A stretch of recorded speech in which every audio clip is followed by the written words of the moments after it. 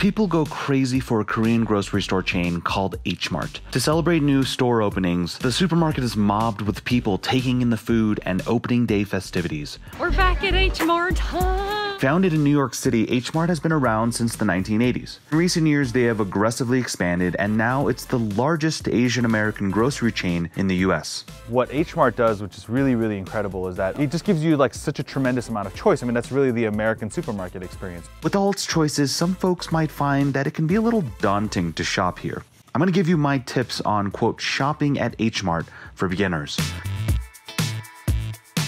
Now, there's one thing to know about Korean markets is that a lot of them will have banchan and kimchi. There's no shame in going to the store and buying it already made. So buy a lot of banchan and eat it at home. That is actually a very authentic thing that Koreans will do. Okay, this is how kimchi gets made. You get salt, you salt the kimchi. They know that people are gonna be making them in mass quantities, so that's why they have these freaking 50-pound bags of sea salt. But if you're not gonna get that, you could always get the more modestly sized Korean sea salt. When you put this into kimchi, that's where you get that distinctive touch. If the essence of Korean food is kimchi, then the essence of kimchi are these huge heads of Napa cabbage. They're actually larger than my freaking huge head. I have to get this now. I touched it. So this is your classic jar of kimchi. If you're gonna keep this in your fridge at home, I kind of recommend wrapping it with some plastic bags and sealing it, because if not, everything in your fridge will smell like this.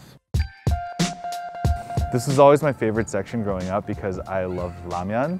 I would always want to get these, and then my mom would be like, no, you can't get that, it's too unhealthy. So you gotta get the little one.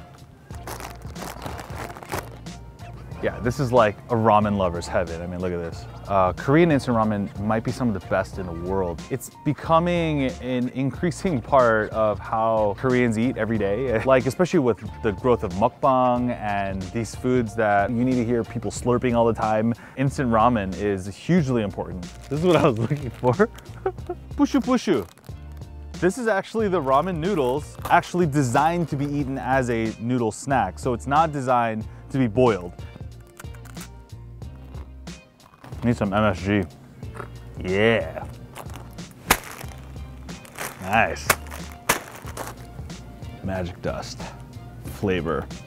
I felt so wrong eating this when I was growing up in elementary school. And now they just like figured out that this is what kids do.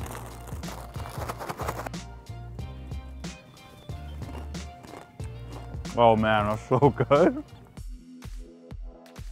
You can also get meats here. So, LA galbi. It's already pre-marinated. All you gotta do is go home, fire up your grill. You can even just cook this on a cast iron skillet. Growing up, like, we would go to picnics and my family would go and ask them for like 50 pounds of this stuff. So you get a whole bucket and you're just grilling this stuff in the park. This thing cooks up in like 5 minutes. Korean food has so much seafood in it. The peninsula is surrounded by the ocean, and the ocean was just a reliable place to get food. Yeah, let's get some sashimi. Look, this is not gonna be better than your omakase restaurant, but actually it would probably be equivalent to a really good conveyor belt sushi place. You can take this home, and for 13 bucks, you can have a really solid array of sashimi. The thing that you want is the chogochujang, red chili paste, and that's really what you're supposed to dip these in.